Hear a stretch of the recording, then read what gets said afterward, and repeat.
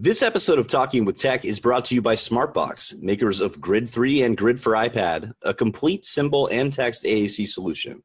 And by Twiddle, the safe sensory therapy tool that can reduce stress and stimulate brain function in children with autism and sensory-seeking behaviors.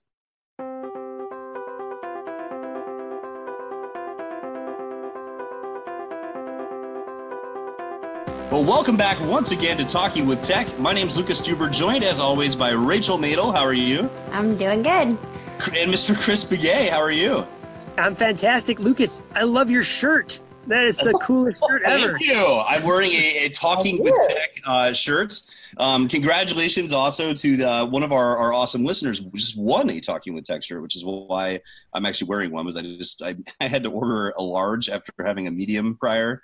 I don't know what that says about my lifestyle recently, but I got myself one too. I can't announce that person's name yet because I don't have permission. But I'm excited to be joined by Susan Berkowitz. How are you? I'm fine. How are you?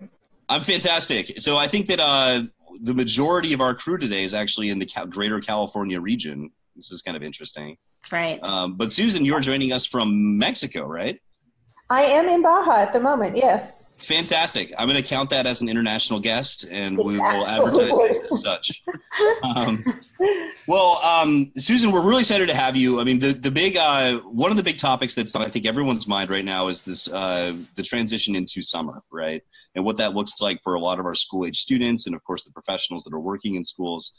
And one thing that we want to sort of talk about and afford them access to is online resources and things they may not have access, as they move away from the district for the summer, that sort of thing. And you're certainly, I don't know if pioneer is the right word, but a leader in that area. But if you could, I guess just tell us a little bit about yourself and what you do. Well, I've been a speech and language pathologist for 40 years. I've been working with kids with autism for 44 or 5 years.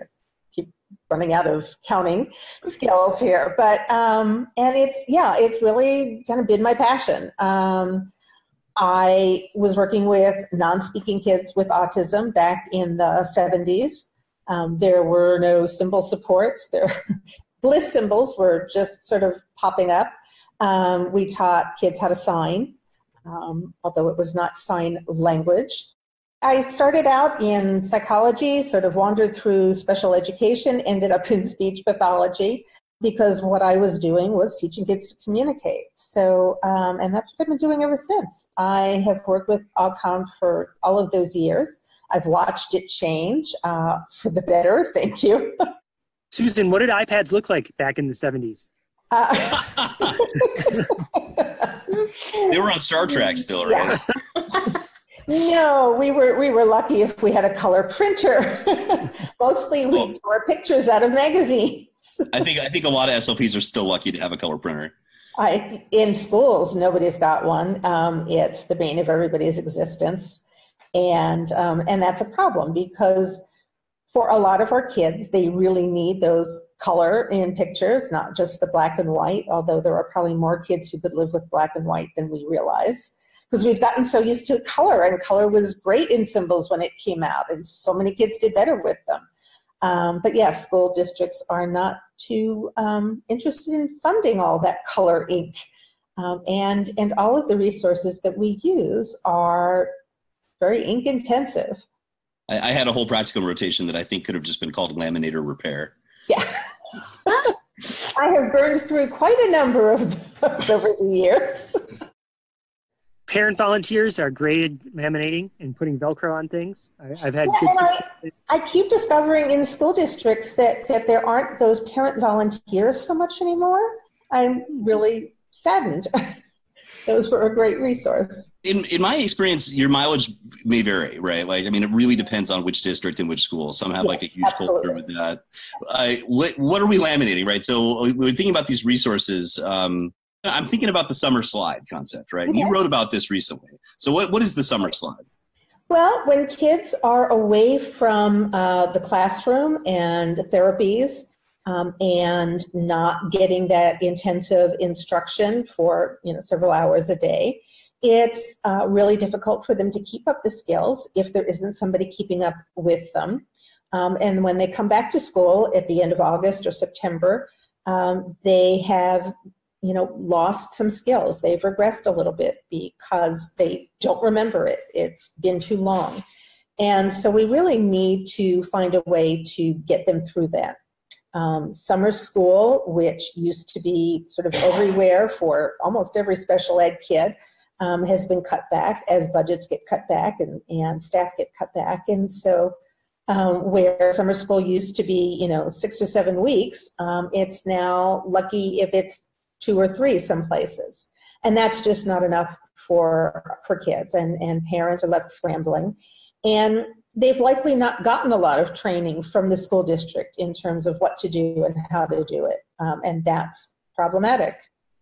I wonder if that summer slide wouldn't happen no matter what, because I know in certain school districts, even if it was 6 or 7 weeks, let's say they did have longer summer school, the staff that is working with them are not the same staff that have worked all school year long. And often it's a great point.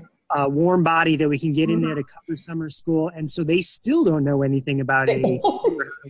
You know what I mean? And so unless there's someone there training them, it's almost like no matter where you go, it's almost like you really need a year-round program and a restructuring for, if you're a student with a communication device, then you should be in a program that is year-round, as opposed to, hey, you just arbitrarily at the end of this, comes June, this is the day that it's done, and sorry, now you get these months off. But that would be a huge systematic change for people. Absolutely. So maybe something we start advocating for, Yeah. One of the other problems is whether or not kids have their AAC system with them over the summer. If they've got a high-tech device, even if it's only a lowly iPad, they're still considered too expensive for the districts to let go of them, to let them go home over the summer. Districts are always worried about them getting damaged or lost. And while that's a viable concern, this is the kid's voice. You don't slap tape across your mouth when you walk out the door in June and not talk to anybody until September comes around. It's just not realistic to think that kids don't need to communicate all summer. And I know districts, some of them just don't allow it. Some of them are great and everybody can take them home. Others need parents to prove that they have homeowners insurance or something similar. So again, even if the kid has somebody working with him over the summer, he likely doesn't have his communication system. And we know that having the same system and having the same words and having to be in the same location is really important, but they lose that. I understand the reasons why people look at this from a pure actuarial standpoint of we don't want to lose X number of iPads over the summer, but it's unconscionable. This isn't curriculum that's being left at home. And it's not a leisure activity. It's way too important, and schools don't seem to grasp that. One strategy that might really help there is, I think the entire reason we have IEPs in the first place is to prevent that sort of nonsense from happening, right? And so it's not really should be an IEP team decision that says, should it go home or shouldn't go home every day and over the summer, and all of that should be part of the IEP team. It shouldn't be a district saying, no, IEP team, you can't do that. It's the IEP team that trumps the district, right? Well, so that could be a strategy. Except that the IEP team is mostly made up of district staff. If the parent is only one voice in a sea of 10 or 12, it's 9 to 1. It doesn't happen.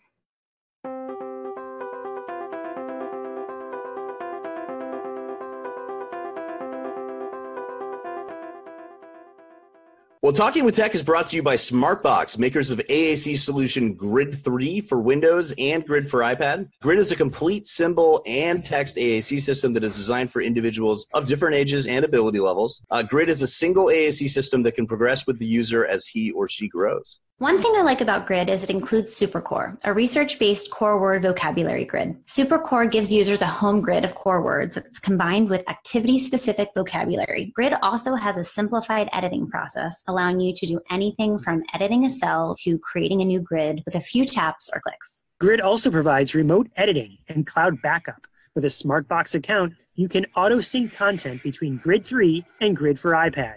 This allows anyone with a Windows computer and a free trial of Grid 3 to edit grid sets from anywhere, and the changes appear instantly in Grid for iPad. Your content is stored in the cloud and backed up, so you won't lose content if you lose your device. So right now, you can try Grid for free. Visit ThinkSmartBox.com for a free 30 or 60-day trial for either Grid 3 or Grid for iPad. This will allow you to evaluate the features of Grid, including simplified editing, remote syncing, let you decide if Grid is the right solution for you or your client. Again, visit ThinkSmartBox.com for that free trial. We hope you do.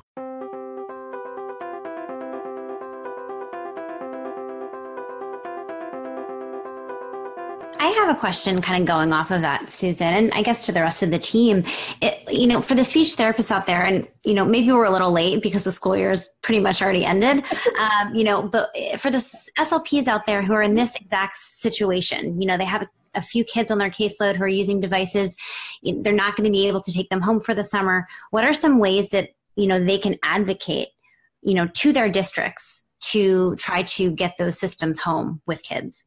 I have not found a good one. Districts all seem nowadays to have somebody called a risk assessor. That's the how action. the lawyers got in on special education, I don't know. But these are guys who are only looking at the bottom line, who are only looking at the possible risks.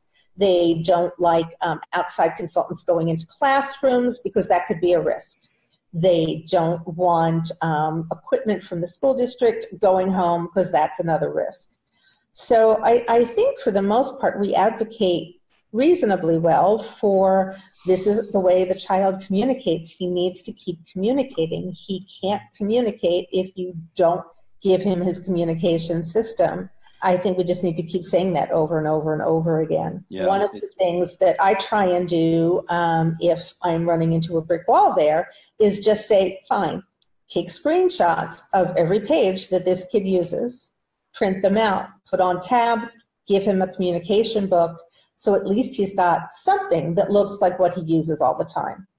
So I have a couple thoughts here. One is I would love to hear from listeners because I know the picture that we're painting right now is definitely not universal. I mean, I don't work in a school district right now that doesn't allow kids to bring their stuff home for the summer. And I wonder, how prevalent that is. Like, is that a concern we should be addressing at a national level? The second thought would be, depending on the communication system, it might be relatively inexpensive. Now, again, this might be coming from a place where it's like, well, an $800 communication system, Chris, is really expensive. But in the scope of someone's life, would you pay $800 to have language for your life? And there's definitely different ways to do that, funding options. It could be a whole different episode just on alternative funding. So I almost wonder if school districts aren't pushing parents unknowingly, these school districts that are doing this to families, unknowingly pushing them to say, well, then we'll just buy our own device. And we'll do our own thing. And then we're going to impose it on you. We'll have this other fight where you think it should be system A and we've decided it's going to be system B. And now we're going to say, that's a whole other fight. I know. And I've seen plenty of those parents. And often, even if nowadays more and more, even school districts are just buying the iPads, not the high-end devices. And parents who can afford it are actually just going out and getting what the kid has, and that's fine. And then you've got pockets of parents who can't, who just cannot. They're, lucky they feed their family every night.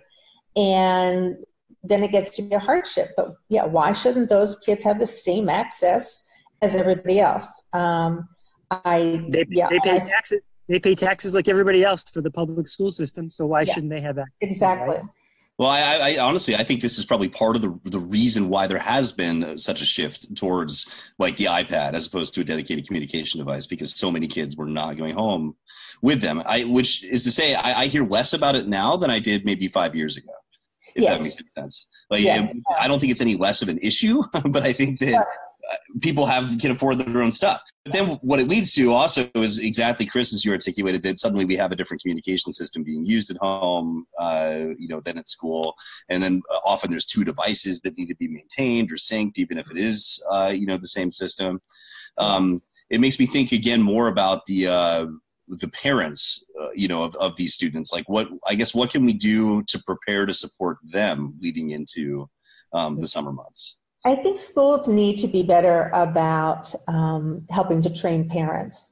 on the one hand, you'll get school staff to go, well, the parents don't carry over, what we do at home. So, why should we bother doing it? And I think that that's kind of unfair to parents. So many of them really want to know what to do and how to do it. They want their kid to communicate.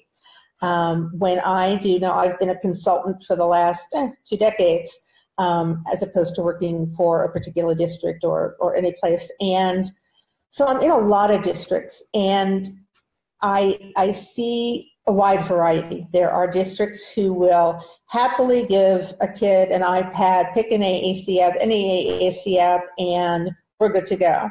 And others who are still reluctant to go that length, give them a communication board on a piece of paper, and that's all they get. So it does really still vary. I have districts where I can say you need to send this home over the summer, and they will. And other districts, they're not going to do it.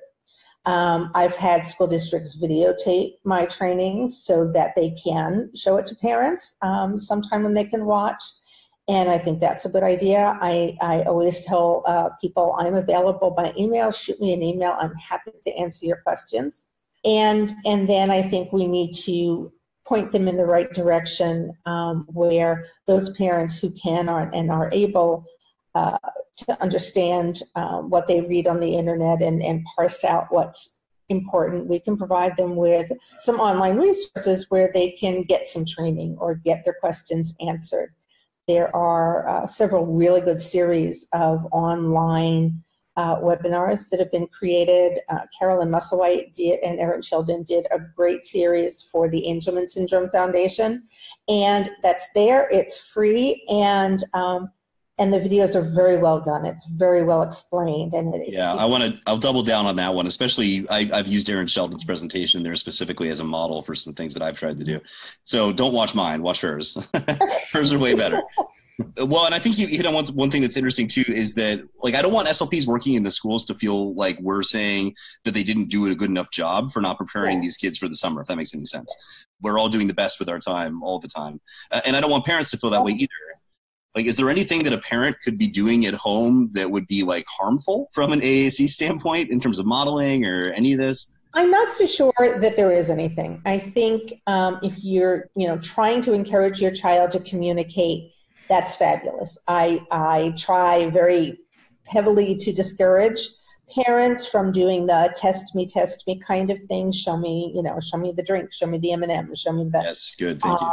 And there are SLPs and teachers who do that too. I think we're all guilty of it. And certainly for a lot of years, a lot of us did it. And did we harm people? I don't know. But we weren't doing it right. And now we know better. And I think because the field is still relatively young, there are a lot of things that we've learned as we've gone along. There are a lot of things some of us have done wrong for a lot of years.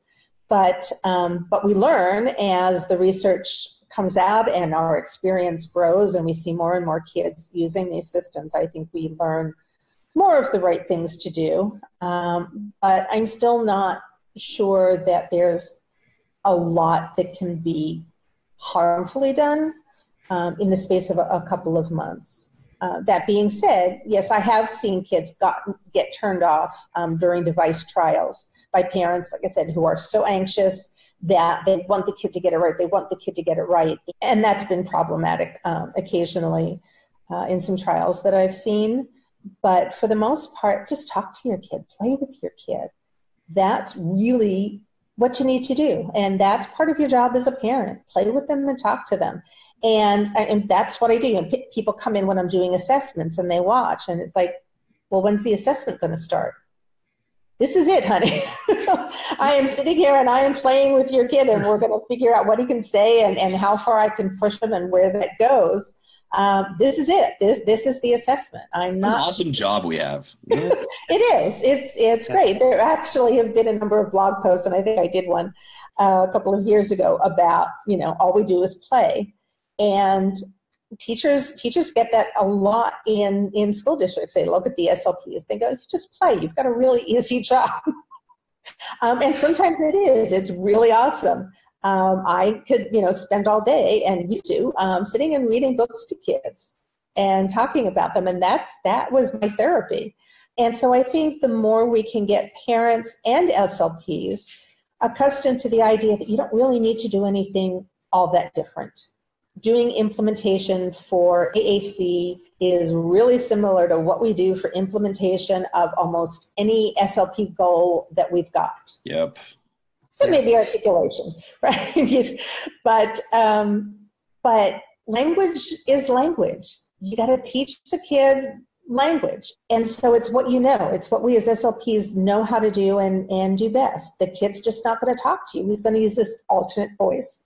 So I think we can give parents a lot of confidence if we say, just do what you do with your other kids. I can distinctly remember about 10 years ago, I was doing some consulting with a family, and I had only interacted with the wife, the mom, and the kids. And finally, there was a time when the father was there, and he was so anxious about it. And I would say, here's what you do. Sit down and you're reading books with both, the kid and his brother. And here are some things you can do while you're reading. And he kept saying, well, what else can I do? What can I really do? What's better to do? and I could not convince him that, here, sit and read the story. Here are some things you can do to point out vocabulary or to talk about concepts or ask comprehension questions, prediction, all of this stuff that you're doing with your other son, do it with him too, and let him use his pictures to answer. And I've seen other parents who just, the light bulb goes on and it's, I can relax. I know how to do this. I have the same things come up in my own practice. And it's like, if it's not direct teaching to people, they feel like something's not right. This isn't working. This isn't what it's supposed to be. But kids learn best through play, and language is everywhere, as we all know. But it's just sometimes is really challenging to articulate that to parents, because they just feel like if they don't see something that looks like teaching, then it must not be working. Yeah. It is sort of funny that parents think that it has to be that way. Like that.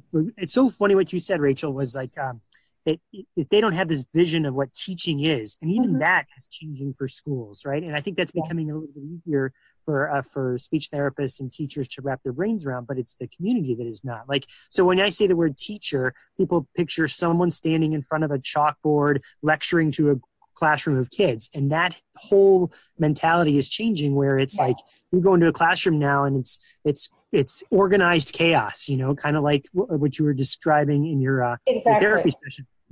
And that same mentality then can be applied to teaching someone language. Is that, look, there is a plan here, but it's looks a little more chaotic than what you would think of, like strapping a kid down and go, say ball, you say ball.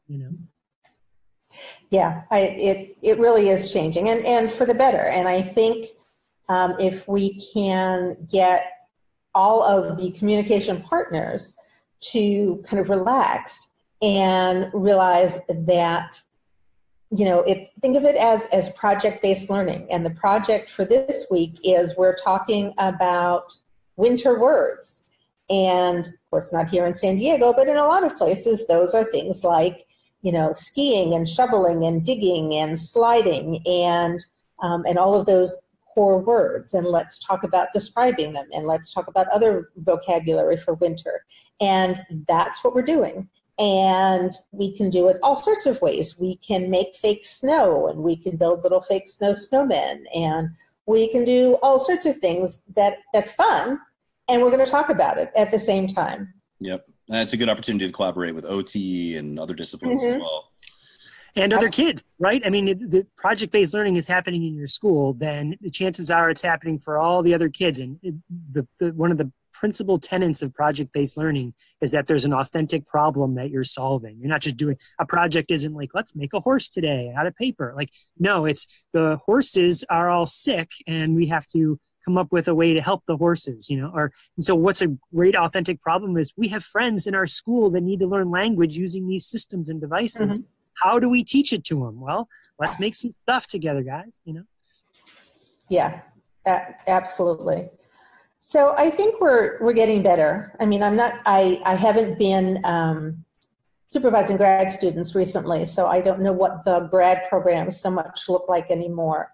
But I hope that as we're training more speech pathologists and special education teachers, that we're getting this knowledge into their hands of how to do this better.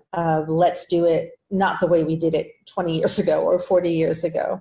And I want to say that I think it's happening. I think we're getting this participation model down a little bit better, and training people for that kind of intervention and assessment. But I'm not entirely sure. So if you've got a better beat on the pulse of training programs these days, I'd love to hear it.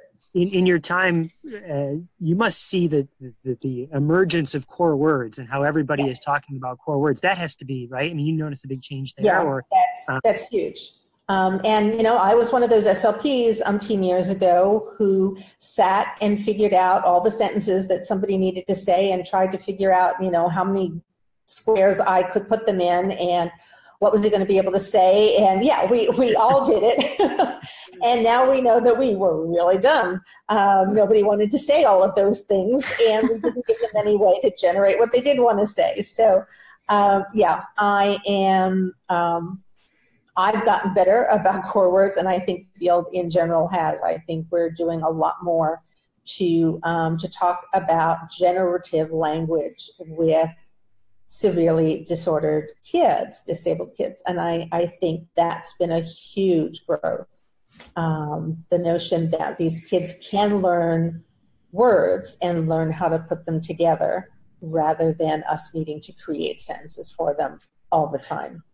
And not just the words, but all the little parts of words, right? Mm-hmm. Didn't you write a post about that? The little morphemes? Absolutely. We tend to neglect all that morphosyntactic stuff. And, if we teach a kid, I want X, we think we've done a good job. And we haven't. Even if we've taught him to put together the individual symbols for I and one and cookie.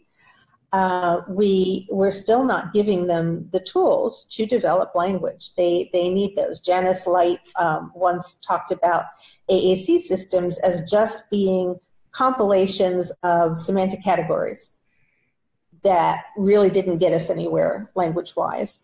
And she was absolutely right. And if you take a look at the systems that do have those features, they're all a little difficult to use. It's another step. It's an extra thing to think about. And when you think about it, AAC users are likely our most language disordered, communicatively challenged kids, and yet we ask them to do the most complex linguistic tasks every time we ask them to talk. We don't sit and think about, all right, I want to talk about this thing on my foot, and so it's something to wear, so I need to go to the clothing file box in my head and find the thing that goes on. We don't do that. Right. It's like, oh, by the way, you have no real exposure to language in the manner in which you're going to be using it, but here's semantic compaction. Yeah. Yes.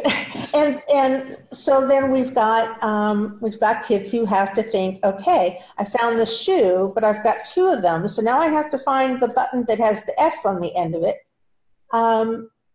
It's not easy, and we don't spend nearly enough time giving the kids the tools they need to use those things.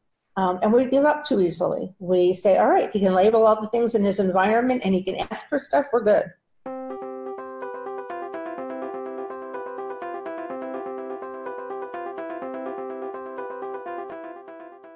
I'm a big fan of toys. I'm a big fan of sensory tools, and I'm a big fan of really creative ideas. So I was at a conference a little while ago, and I ran into this company called Twiddle, Twiddle. And they make these soft therapeutic aids that assist caregivers, people who specialize in autism or ADHD, developmental disabilities, even memory care and arthritis. They almost look like a hand muff that you put your hands into. They have them in the shape of dogs, the shape of cats. Oh, that's so fuzzy and adorable. There's one called the Nathan that has a whole bunch of its own fidgets on it, like a chewy, like a crinkly bag. They're warm. Each one of them has like a stress ball at the center of it that you can squeeze. There's a storage bag with a zipper. These things are really neat. I love sensory items, especially for kids with autism. They're a game changer. They sound awesome. They sound like something I want to play with. Yeah, in fact, it's really comfortable. They're really durable, and they're machine washable, which is huge. I can't tell you how many times, especially in my clinic, I've had to just throw away stuff. I highly recommend it, and I think I can't think of a kid that wouldn't enjoy playing with one of these. So check it out, twiddle.speechscience.org.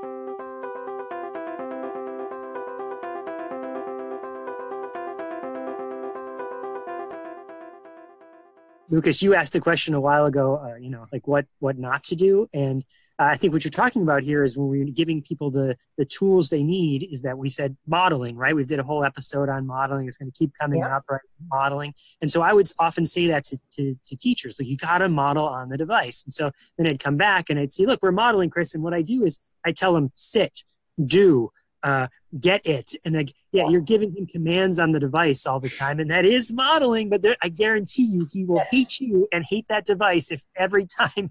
Absolutely. When we programmed in full sentences into these things, it was the same kind of thing. Okay, so I want the device to say, sit down, be quiet, fold your hands. And I'm like, wait a minute. I want to know what he wants to say. You've got a voice. and that's always a big struggle. I've always felt that way about, and this is controversial, I think, so maybe you guys can jump in, but when you have a device that maybe has 8 words on it and please is one of them. Oh, God. I can't. I think it's like a way of cheating to higher MLU, if that makes any sense. Like, which I mean, like you can extend every sentence by just attaching please to it, but is that like really that meaningful pragmatically? I have consulted to an agency in Southern California that runs about 36 group homes, kids with autism, adults with autism and developmental disabilities. And I cannot begin to tell you how many middle-aged to older clients are living in group homes who know 2 signs, please and thank you. Yeah. They have no idea what they mean. They just know if they do this thing, something happens. Yeah. Yep. And that means snack, that means break, that means whatever. Right. Sure. You've given him a way to let you know that he wants to say something. But you still haven't given him a way to figure out what it is he wants.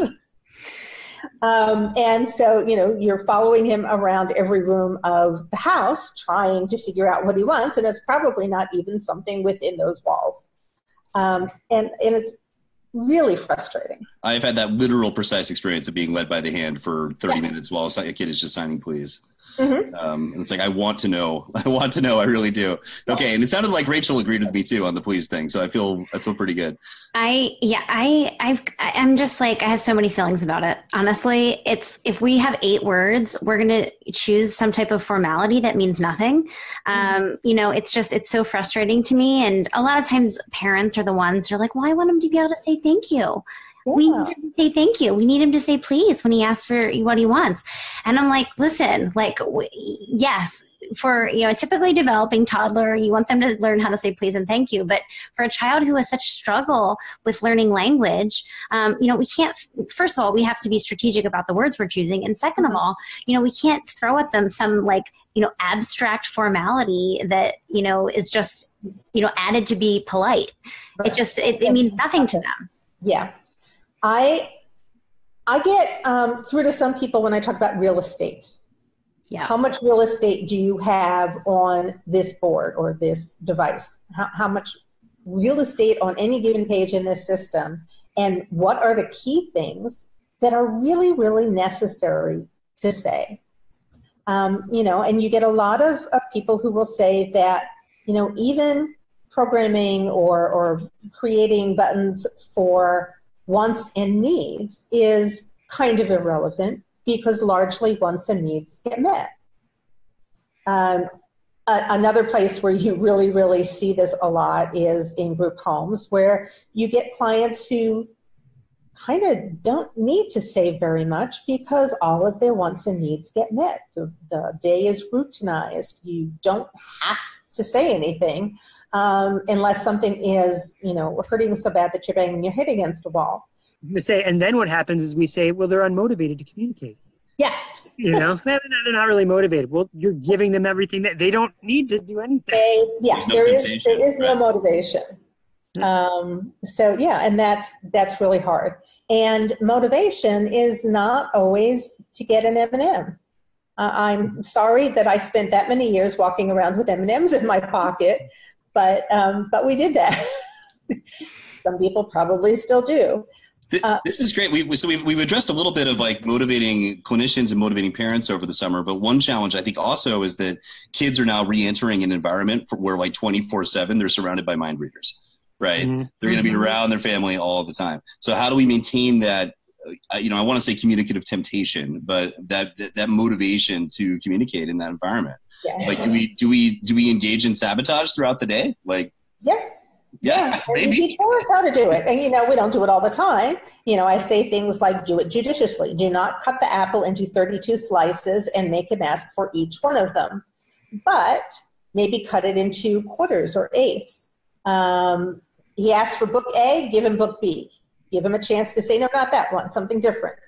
Any of those kinds of things. So I think teaching parents how to do some of that is very important and helpful. And yes, it varies. I've seen parents who are so frustrated because they say, I still don't know what he wants. So they are more motivated to try all of these techniques that we're teaching them. And we have some parents who say, oh, I know what he wants. I don't really need him to tell me. Okay, you know what he wants. What else can you talk about? All right, you've got that. If you know what he wants and what he wants is Thomas the Train video, fine, we're going to watch Thomas the Train video and we're going to talk about it. We're going to stop and we're going to say, like, was that funny or was that sad? What do you think is going to happen? Turn it back on. And talk about what you're doing. You're taking your kids to the beach because you have got to get them all out of the house before they drive you crazy. Sit and build sandcastles, knock something down and say, oh, what happened? What should I do? What do we need more of? Whatever you would say to the other kids in your family who are building sandcastles with you. Right. And that's the way we interact with kids often, right? Is we engage with what they're doing, right? Mm-hmm. Like that's one of my core principles of intervention is that like if I want what I'm doing to generalize anywhere past like the quote unquote speech room, then it has to be about something that kid wants to talk about with their peers. And so like that's great. Like Chris brought up earlier, like an ideal scenario is to actually have peers involved, or like I love project-based learning, like that sort of stuff during the school year is great. But if you have like I had a situation in private practice where I had a single child that I would go and see in home. And he had sort of I guess I would call it like an indoor jungle gym, sort of like a sensory sort of setup that he had that had a swing and a variety of other things. And the first like 3 or 4 times that I met with him, he wanted nothing to do with me. Like he did not care if I was in his environment. He would, if I tried to like come over and scooch to him and model in some fun way, he would just crawl over me and like be gone, like to the next toy. Yeah. And but he loved this chair in the middle of the room, this one swing. And so finally there came a day where for 45 minutes I just sat and swung in that thing myself. And I didn't bill him for the session, by the way. But I pretty much waited until he walked up and gave me this look like, what? Like, why are you taking my favorite thing? And then finally it was like, hey, here's something we can talk about, And so I hate to promote theft of toys as an intervention. But sometimes it works. Well, I mean, if what he wants to talk about is that one favorite thing and I can't engage him for 4 sessions, then that one favorite thing is going to go on the top shelf. Exactly. Right. And then, then we're going to have to engage about it. And, in the home, it's always really interesting to see what the home environment setup is like. And for a lot of the kids that I'm seeing who aren't communicating and all of their needs are being met, it's because there's toys everywhere. Mm-hmm. I'm like, oh, I have, your favorite toy, but as soon as I take it, then it's on to the next toy. Mm-hmm. So a lot of what I have the good fortune to do in the homes is say like, okay, listen, if we really want to get serious about expanding, language and requesting and all these things beyond just a few things, and we really need to look at the environment. How can we set up the environment in a way where, he's not getting everything he needs? Yeah. And that means putting things up on high shelves and in, containers that can't be, got into without saying help or open. Right. So it's nice when you have the ability to work in the home with parents because you can actually see and give feedback on, tangible things that they can start doing to facilitate these communication interactions. It's not always, possible in the schools, but I think that's one thing that's been really helpful in my own practice. You know, I think that's a strategy, whether you have using AAC or not, like just a general good kid strategy, like pick up the, put them away, because when the toys are all over, kids will just kind of wander around and like be bored, and you're like, he's got all these toys and he never plays with them, right? But when you put them in away, there's this sense of discovery when you open the lid of the toy chest and you have to go through it. It's like, oh, there's that thing that is not, but when it's out and everyone can see it, well, then it just becomes part of your chaos. Do you know what I mean? And going off of that too, one of the best things that my mom did when we were growing up was she would cycle our toys. So she would put our toys away, and, you know, they'd go up in the attic, and, you know, every month or two she would bring down a box, and it was like Christmas. And it was toys that we already had. We just hadn't seen them, you know, in a month or two. And it was really exciting. Oh, I should do that with my gadgets to myself. I like that. I want to leap on that too and add that, like, if you have like a snack screen or like a food screen or whatever, I have also seen situations where people will sort of like only make the things that are currently available present on that screen to avoid conflict or whatever. And I was going to say, like, this is not a menu. Okay. This is a communicative opportunity. It's actually great if we don't have one of those things. That's because right. we can Now you have to talk about it and negotiate for something else. And yeah, absolutely. One of the greatest experiences I had back in the 80s was being able to go to Gail McGee's integrated preschool program at UMass Amherst. And they wrote a lot of the research on incidental teaching. And we were working towards more incidental teaching and less discrete trial training, mass trials, and how that could work in an environment where it wasn't just all special needs kids. And how did you get kids talking to each other and about things? What would be the definition of incidental teaching? Incidental teaching is sort of teaching that happens in the naturally occurring environment. So there are lots of opportunities for kids to learn things. Our normal kids or neurotypical kids learn a lot of language incidentally. They hear us saying things and they see the context that it's in or what it's attached to, and they build their skills through that. Modified incidental teaching, which is what I really should have said, is when we take that kind of occurring times, incidents to teach, and we structure them a little bit. We modify the environment. So now we call it, temptations and sabotage. It's an amazing way to teach, and it's been done since the 50s with folks with language disorders and developmental disorders. That's when Hart and Risley were first doing their research. And so it's around, and I don't think it gets into the teaching curriculum nearly as much as it should. One thing you brought up a number of times during this conversation, I think 4 to my count, is that you feel like things have gotten better, right, with AAC instruction. So can you give us any ideas of, like, what are we doing better and how can we reinforce that? Like, how can we help everyone do better? A couple of the things that we've done better is to work with core vocabulary and keep our eye more on generative language, words that people can put together into messages rather than giving them whole messages pre-constructed that they may or may not want.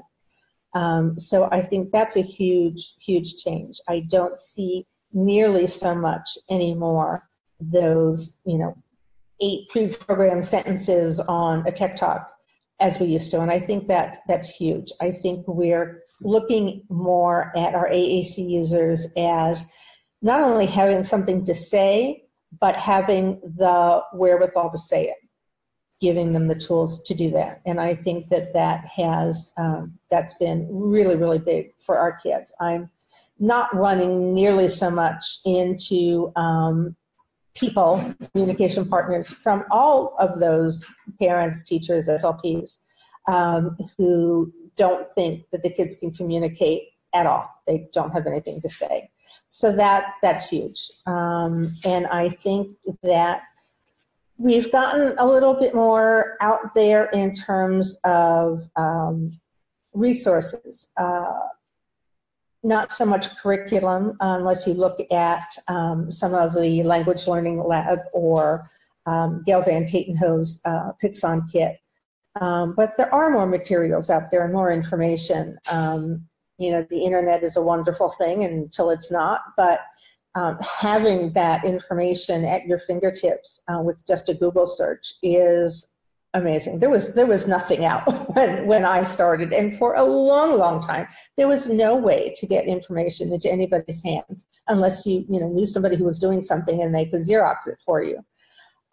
So that's huge. Technology has come along and improved. The first device I ever had, we had to program every word in phonetically, and yeah, that was painful. I still have to trick certain devices into how to pronounce things. Mm-hmm. So Right, and all of the pronunciation exceptions, that was, mind-boggling. So that's wonderful. We now have iPads, and there are some good, robust apps out there. And so we've brought down the cost of the $8,000 device. So I think all of those things are conspiring to make our implementation with AAC users more valuable, more real, and genuine for them. And we are getting those genuine purposes for communication rather than teaching and testing. So I think the field has come a long way in a short period of time. Susan, you touched on resources. And you have a ton of resources. Can you tell us a little bit about what you offer and where people can find you online? Oh, okay. So I have a blog. It's Kids Learn Language, and kids has a Z, not an S. And so I blog primarily about augmentative communication and language development. And so I try to put information out there that is evidence-based, that is stuff that I've experienced or have learned about, my experiences with specific kids that might be similar to other people's. I try and write it in a very relaxed tone so that it's accessible to parents. It's not just for SLPs or teachers. It's written in a fairly relaxed way, and I try to avoid jargon. I do create a lot of resources for augmentative communication, largely for SLPs, but again, also accessible to parents and teachers. And I do get a lot of parents who purchase those materials. Some of them are on my website, which is just susanberkowitz.net. But I also have a large store on the Teachers Pay Teachers website. The store is just my name.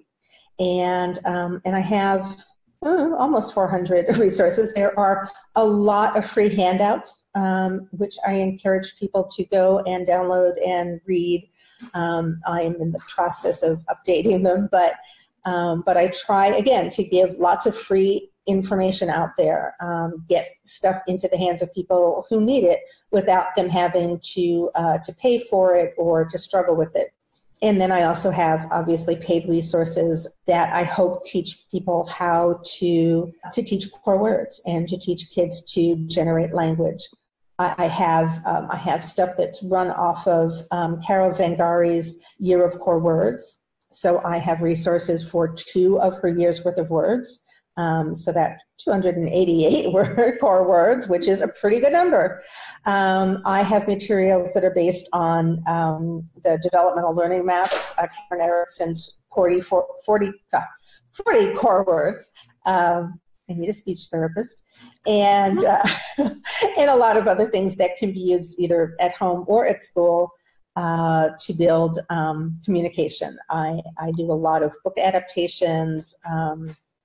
So I would say you're prolific in your creation of resources. Okay. And I want to say also, especially for all the time you've been doing it, thank you so much for what you've done for the field. I mean, that's I like to think I do things right. I don't like to do things and not do them well. So I do try. I'm also writing a book, and it was originally primarily geared to parents as a sort of how-to manual to teach your kid to communicate with AAC. And then Rachel so kindly pointed out about a year ago that what I really needed to do was to make it accessible to speech pathologists who didn't have training in AAC or a lot of experience in it. Most SLPs don't get it in their graduate work. It's not a required course. It's something you can do if your school happens to offer it and you're interested. And so I've put it together as parents and professionals in partnership in AAC. So it's here's what the terminology means. Here's what's out there and the range of it. Here are ways that you can use it. And there are, activities and specific things that you can do during those activities. I've created templates and I filled some of them in for people so you can get started right away. And so I'm hoping that it will fill a need. I don't see anything out there that specifically does that for parents. And so I'm hoping that it will be seen as something positive and that people will use it. Well, I'm definitely really excited. We definitely talked about that. I guess it was about a year ago now. It was a while. But I just think you're a wealth of knowledge, Susan, and you have so many great ideas on your blog and on social media. And so I just think it's going to be really exciting to put all of those wonderful ideas in one place. Susan is obviously all over the web. And in fact, if you look around speech science a little bit, I think you'll find her there too. So it's not too hard to spot, but we'll have all those links. If you have any questions for her, you're also welcome to send those through us, either via tech.speechscience.org or even better through our Facebook group, which is a great way to reach us, to post questions. Just look for Talking with Tech and you'll find it. I really like it when people post questions there because then everyone can benefit from the answers, right? And I'm always happy to answer questions if I know the answer. That's great. So check that out. And then also, if you're on iTunes, feel free to drop us a review. We always appreciate that. The whole point of the podcast is to reach more people, and by leaving us a review or by subscribing, that helps us to find more folks. So I really appreciate it. This is Lucas Stuber again on behalf of Rachel Madel and Chris Begay with the amazing Susan Berkowitz, who's joined us from Mexico. Thank you so much, and we'll talk to you all next week. Okay, thank you.